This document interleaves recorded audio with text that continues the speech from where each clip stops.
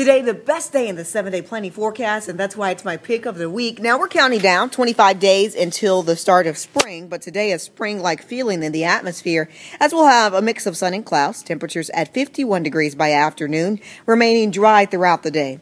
It's not until later on tonight in the overnight hours we'll start to see rain. First, this system moves in as rain, so a wet morning commute for you for your Wednesday. Rain will begin to transition to snow in the northwestern quadrant of the state. Snow will begin to move over the area, first seeing a little sleet mixed in as we get a wintry mix, then all snow by Thursday morning. As far as our snowman meter is concerned, I think we're in between a minor mess and, of course, seeing the possibility of 3+ inches in the northwest quadrant of the state. Some areas could see as much as 5 inches of snow.